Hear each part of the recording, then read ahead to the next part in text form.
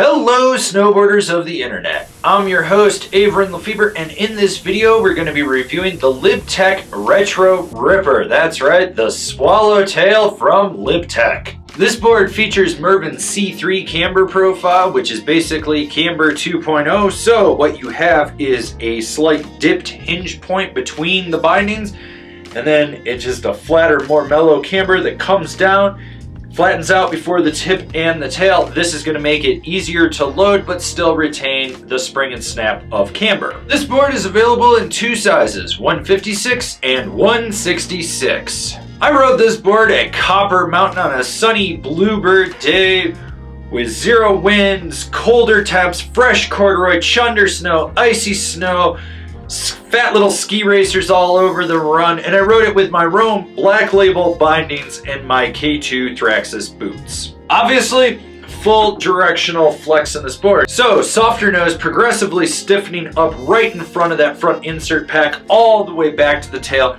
with very little torsional give. Basically, this board is very stiff from the front foot all the way back. You're going to feel it. There's a lot of power in this board.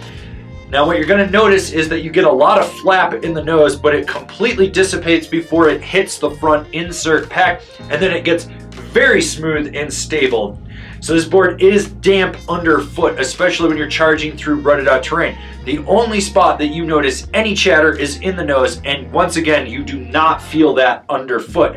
This board is very smooth sailing, especially at speed. The snap of this board is about what you would expect from something as directional. It pretty much loads off the back foot, and what you put into it is what you get. It's not the snappiest board, but then again, it's not designed for that. It's designed for if you need to pop over something or up on something, or if you're sending it off of a cliff drop. It's not for going out and obviously launching off everything in its path. Buttering, don't even bother. I don't care if you find some deep, steep snow. Just don't do it. Just don't do it. I didn't, you won't. Let's just keep it that way. This board takes a little bit more to transition it from toe to heel. There's a little more effort. You've got to put power into it. That's the whole way to ride this board, is with power and precision.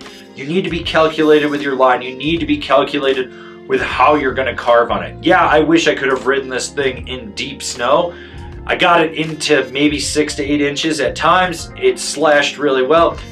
But I wanted to see how this thing was actually going to rip on a groomer, and it did exceptionally well. You just need space when you're carving. Those deep, aggressive carves, it locks in and it just transitions smoothly and evenly all the way across the run. If you put more power from your back foot into the center of the board to really aggressively flex it, you can get a deep slingshot turn every now and then. It's not something you're going to do all the time. When you're on heel edge, it locks in, you feel held on, and you can transition smoothly. This board is designed for more wide open terrain and just swooping those turns from side to side. Tight, quick turns, it'll do it, but every now and then it feels a little hooky or fidgety, and you just got to kind of worry about that when you're riding it.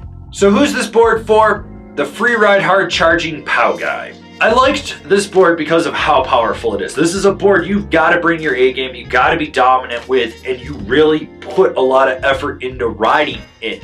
Do I wish that I could have ridden it in deep ass POW? Oh yeah, hell yeah, because I think this thing would be amazing at sending drops. It's just that stable, but getting it on a groomer and seeing how it actually turns and knowing how it locks in, it's more versatile than you actually think. It's not one of those, oh, it's my deep day swallowtail POW board. No, you could ride this on days when you don't get an optimal amount of snow and you just want to rip carves with. Overall, this was absolutely a blast to ride. Comparable boards: the Moss Swallow 62, the Snowfisk Pucker Fisk, the Ride Mountain Pig. This has been my review of the Libtech Retro Rocket. Do you agree? Do you disagree? Do you own one? Are you going to buy one? Leave me a comment down below. Let's have a conversation about this snowboard. If you're new here, remember to subscribe, click the bell, get those notifications. That way you're not missing any of the reviews we got coming out for all you snowboarders of the internet.